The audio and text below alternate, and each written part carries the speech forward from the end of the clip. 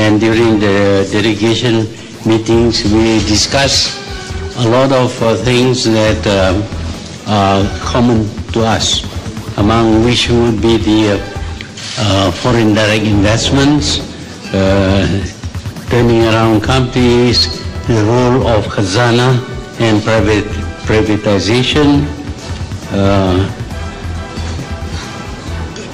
tourism and food, as well as an invitation on the part of the Prime Minister for me to visit. One of the main reasons for me wanting to come and bring my delegation here was out of admiration of Prime Minister Mahathir. We look upon you as a statesman, someone who transformed his country. We have followed Malaysia's progress, especially since Prime Minister, when you came to office. And my party, we want to learn from your experience, how you transformed an economy, developed it,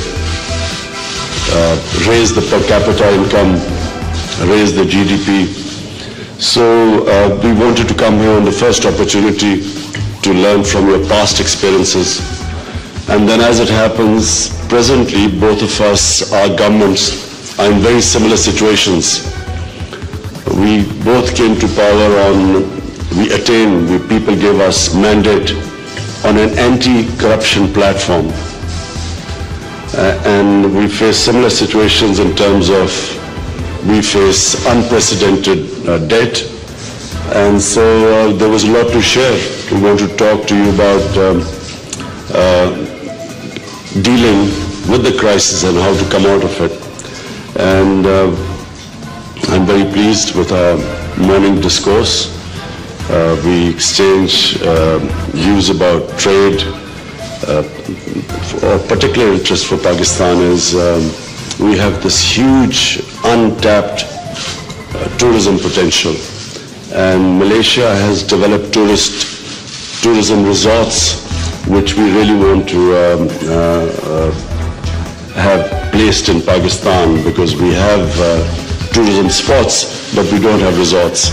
So apart from that, the other areas of trade and of mutual benefit.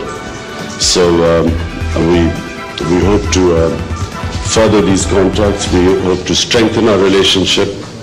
We hope to, and then above all, we look forward to Prime Minister, you coming to Pakistan and gracing the occasion on the